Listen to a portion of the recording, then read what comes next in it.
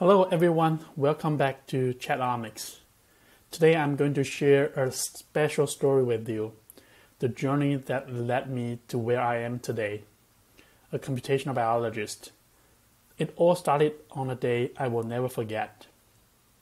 Holding my passport in my hand, stood in line in the U.S. Customs and Immigration. It was my first day in the United States, August 8, 2008, the day the Beijing Olympic Games started. That's why I remember it so clearly. With $2,000, that's like my parents' life savings, I embarked on a quest to become the first PhD in my family. My destination was Gainesville, Florida, a town unfamiliar to me, but there I pursued my PhD in genetics and genomics, and a whole new chapter of my life unfolded. I was like a kid in a candy store with access to a top-notch wet lab and endless learning opportunities.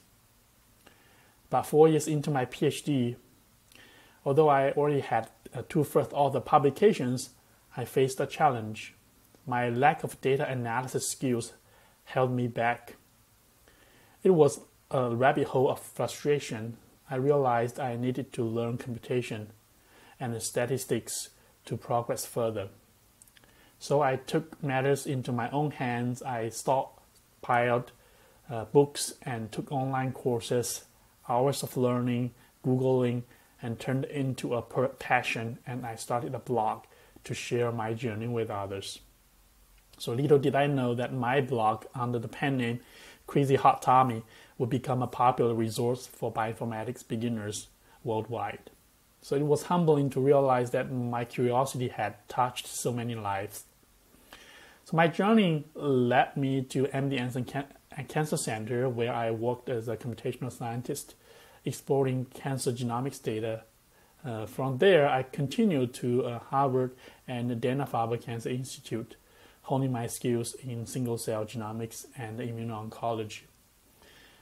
But my role evolved. I needed to lead a team to handle extensive research, so I embarked on a new quest for personal development, workshops, mentorships, and enhancing my public speaking skills through international Toastmasters. But that's a story for another day.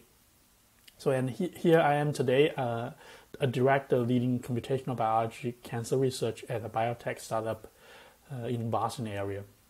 So looking back, I see how curiosity, passion, and a thirst for knowledge brought me here.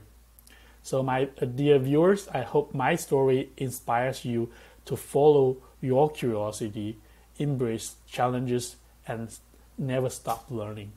So remember, the journey might be tough, but the rewards are beyond imagination.